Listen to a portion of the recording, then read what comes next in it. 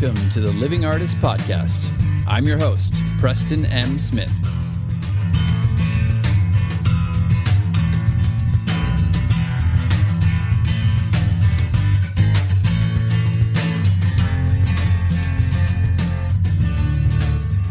Hey, everybody. Welcome to the Living Artist Podcast. I'm Preston M. Smith, at PMS Artwork everywhere on internet land and socials. I want to thank you for landing on this podcast. Whether you're a professional artist, just getting started in the art world, a collector of art, or just consider yourself a creative person, this podcast has something for you. I like to think of it as a fun way to rant and talk to other creative people about living the life of an artist, surviving and getting ahead in the art world, and enjoying your life. But most importantly, not waiting until you're dead to make it happen. All right, let's get started.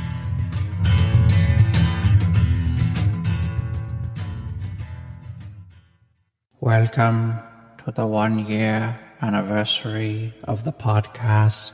Listen, we're really glad to have you here. 1 year? It's not bad. 1 year? Big deal.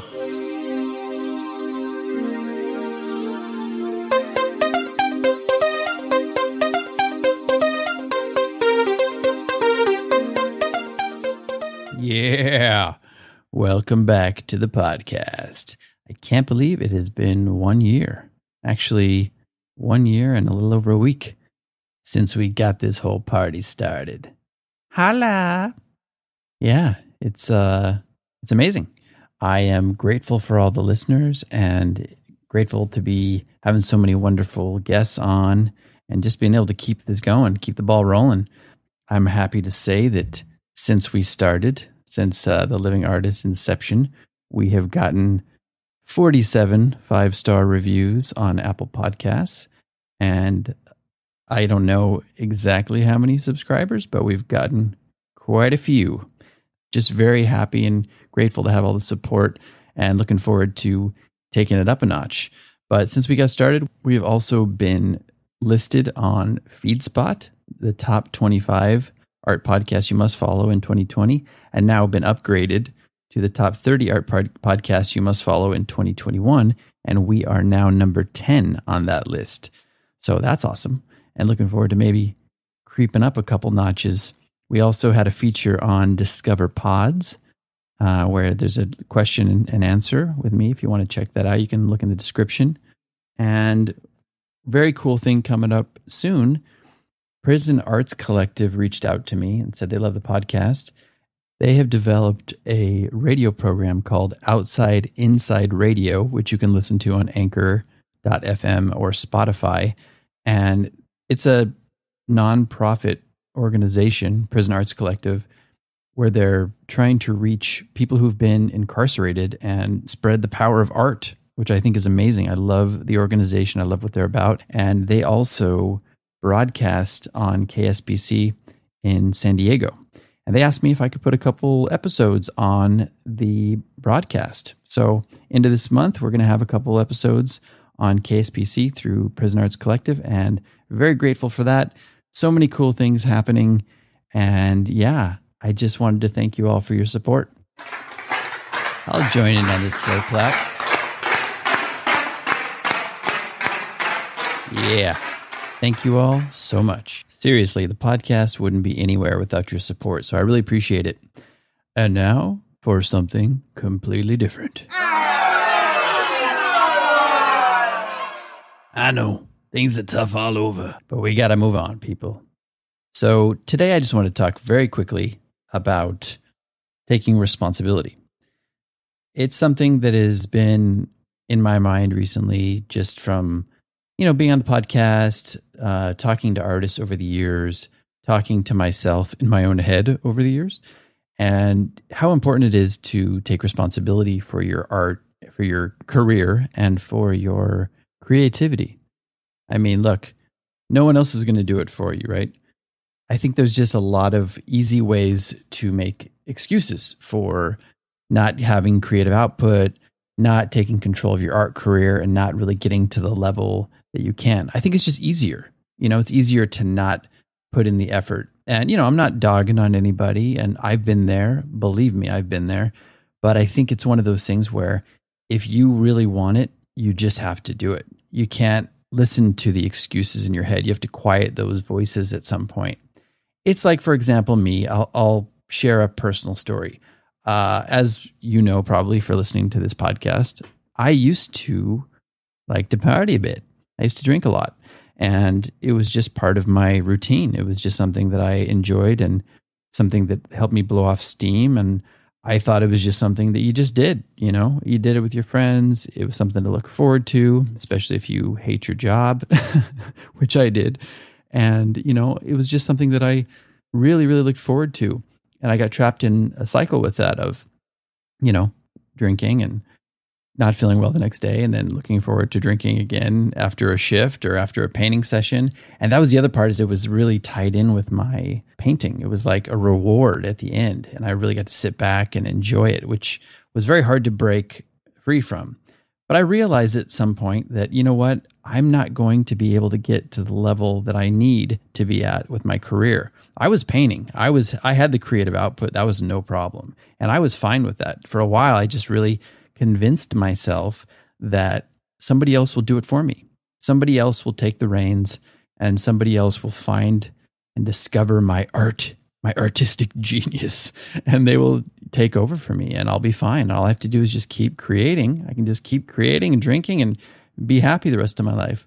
Well, that doesn't really happen very often. I would say 0.001% of the time that happens to some artists. But, I would even venture to say that it won't continue at some point. At some point, you have to take control of your art career a bit. And so I decided to get serious, and I decided to stop making excuses and rationalizations. And yeah, of course, there was some deep-seated emotions and feelings and maybe even some trauma underneath the drinking, but it didn't really matter at some point. That worked for a while. That worked with my rationalization for a while. But at some point, I just had to go, okay, that is valid. I understand.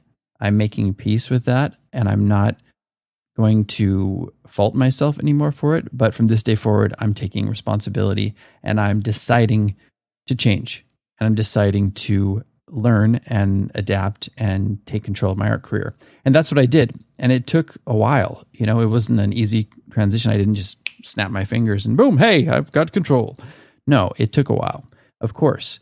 But it was that seed that was planted. It was that decision that really sparked everything else. And, you can listen back to any other podcast and find out how to do that, and, a blueprint or a game plan to how to kind of get an online presence, or how to target galleries, or whatever you want to do to take control of your art career. But this point is just to take responsibility and to stop listening to those voices in your head that might be giving you some excuses and at very least some distractions, right?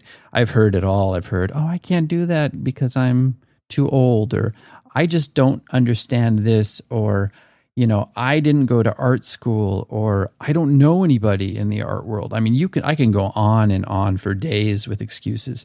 And a lot of them are true, actually. That's the kind of insidious part of them, is it's easy to believe that because there's some truth behind it. It's almost like, the joke thing, like everybody says, well, you wouldn't have said that if part of it wasn't true. A lot of times that's true. There's some truth. There's some root of truth in all those things, in the rationalizations, in the excuses, in the observations. That's fine. But I think what you need to do at some point is just go, what is more important to me? Believing my excuse, believing my rationalization, or turning the corner and having the art career that I want to have, or being able to have the creative output that I want to have, or, finally quitting that day job that might be holding you back and burning the boats and getting out there and doing it.